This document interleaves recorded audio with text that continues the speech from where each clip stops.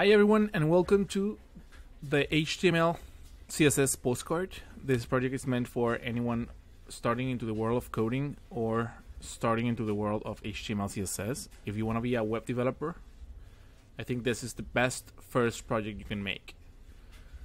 This project is meant to be done using a specific tool, not only on your own. I mean, you can watch the video and just follow it, or the couple of, because it's going to be a lot of separated videos step by step. But ideally, I would recommend you start this project using Gitpod or the LearnPack tool. If you don't know what that is, don't worry, you can watch the description of the video. If you found this video on YouTube, you can see the description of the video and you're gonna find the necessary links to download or start the project the same way that I'm doing it. As you can see, the project, this tool has steps. We're gonna go step by step. You cannot jump ahead. Then it has translations for English and Spanish so far.